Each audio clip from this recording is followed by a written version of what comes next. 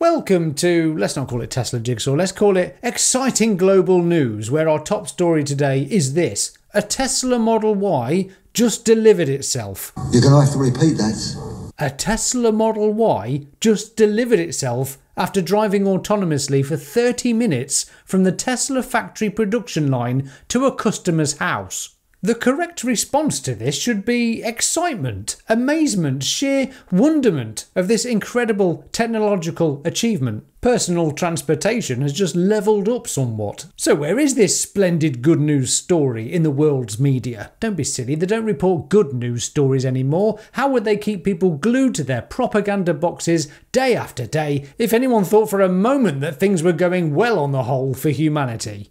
Anyway, back to the plot. Something struck me as I picked up our new Model Y over the weekend. Number one, we haven't just bought a car, we've purchased a fully autonomous ready vehicle. One of these if you like, only without the ugly looks or the insane price tag. Ah, that's better, isn't it? And as Waymo continue on their path built on poor foundations of radar, LiDAR, gaydar, Darth Vader, my guitar, and goodness knows what else, Tesla has a simpler solution, loads of computery eyeballs and a badass AI brain. You know, like us humans, only with time, these cars will far exceed our reaction times and capabilities. And what does Jim Farley go and do? Sawyer Merritt on X posts, News, Ford CEO Jim Farley said today that Waymo's approach to self-driving makes more sense than Tesla's. Ugh! And that he talked to Elon Musk but decided LiDAR was important to the picture. Could clue number one be, assuming you know more about this Jim than Elon Musk, someone who has figured out how to land reusable rockets, given most of the globe's satellite internet connection, and already built millions of ready-to-go fully autonomous cars? That's quite a leap of faith to assume you know best after having a conversation with Elon Musk. But yeah, why not? You do you. It's only 100 plus years of Ford's legacy at risk, thousands of employees' jobs at stake, and the possibility of a prat like me being able to say, who saw that coming 5 years from now? When you have a brand like Ford, when there's a new technology, you have to be really careful. We really believe that LiDAR is mission critical. When asked to compare both Waymo and Tesla's systems, he asked which approach makes more sense. To us, Waymo. Both Waymo and Tesla have made a lot of progress on self-driving. I've had conversations with Elon Musk, but he stated that Ford considered LiDAR to be an important part of the picture, noting that, quote, where the camera will be completely blinded, the LiDAR system will see exactly what's in front of you. Ford has said it plans to partner with a self-driving software company once the technology is farther along, i.e. once it's so late to attempt to catch up to Tesla, Ford might as well start stockpiling Optimus robots to self-drive their cars.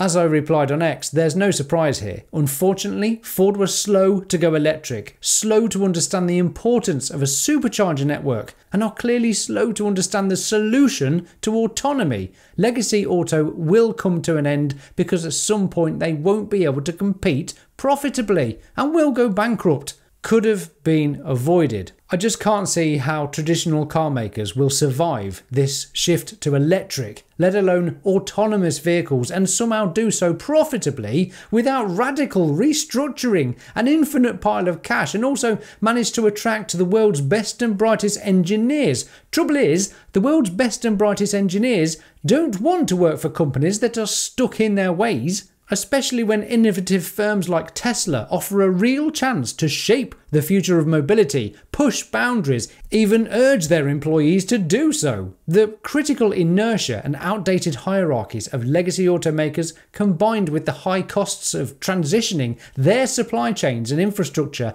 make it an uphill battle to compete with companies already optimized for this new era, i.e. Tesla.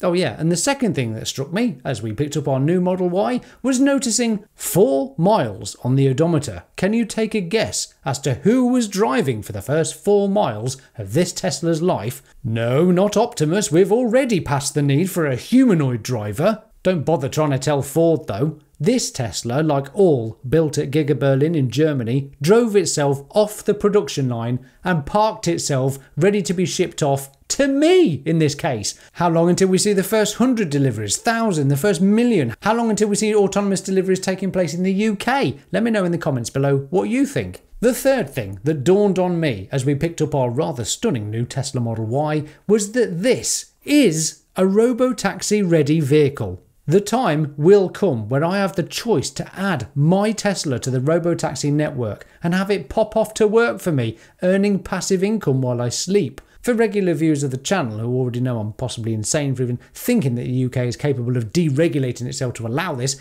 it shouldn't come as a surprise. But if you just spat out your tea and laughed at the very idea, feel free to peruse some of my previous videos highlighting the Tesla Robotaxi network that is already in operation in America.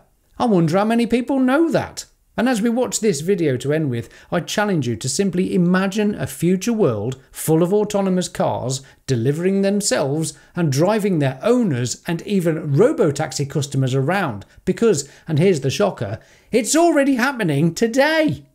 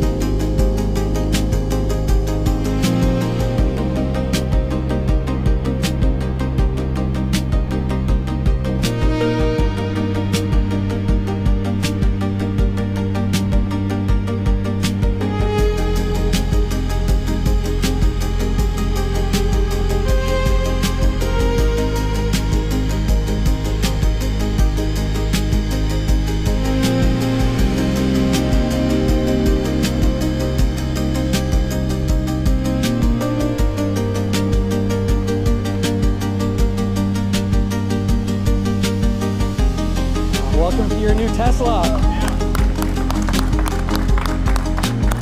Wow.